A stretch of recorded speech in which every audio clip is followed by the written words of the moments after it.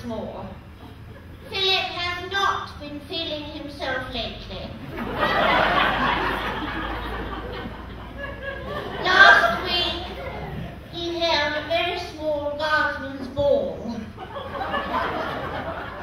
I danced with a most charming Australian war veteran. But unfortunately, every time we did a pirouette, the dear man seemed to grow a few centimeters. It seems he had a wooden leg. And I was spinning him the wrong way. So I reversed and screwed him into the floor.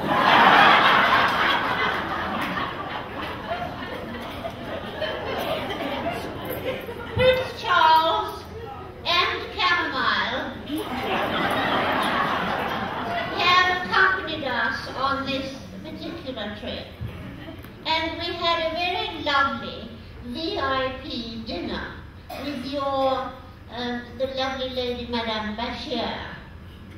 I think she's from Lebanon. Your Governor General.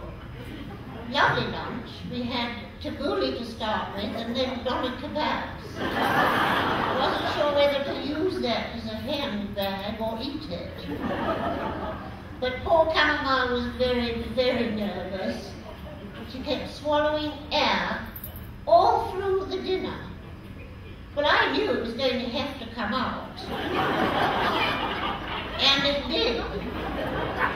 Half the table stood up thinking it was the beginning of the national anthem. Philip was very cross. He said, "How dare you let off before Her Royal Highness the Queen?" And Chamomile said she was very sorry she didn't know it was my turn.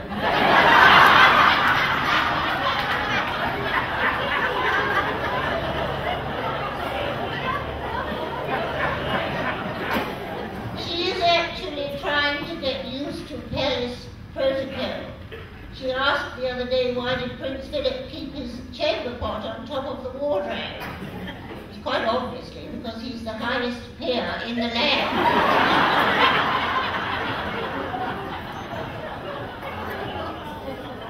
Charles went off to play golf in Wonthaggi, and he was wandering around Wonthaggi with an extraordinary hat.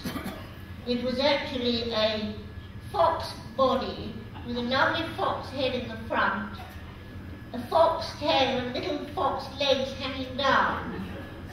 And he rang Chamomile and said, "Hello, darling, I'm here in Wonthaggi having a game of golf."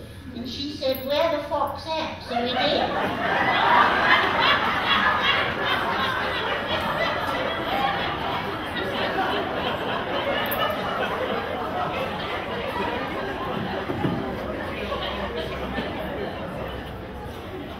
Of course, you know, they've made a film about me with lovely Helen Mirren. They were trying to decide who to get to play the part of Chamomile.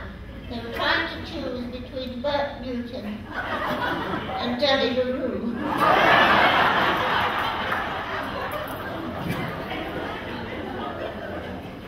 You may or may not know that all my lovely underwear and my night clothes, they're all embroidered with the initials E.R. And Chamomile said, "Is that for Elizabeth Reigns?" I said, "No, dear. It's for when I go to bed and say to Philip,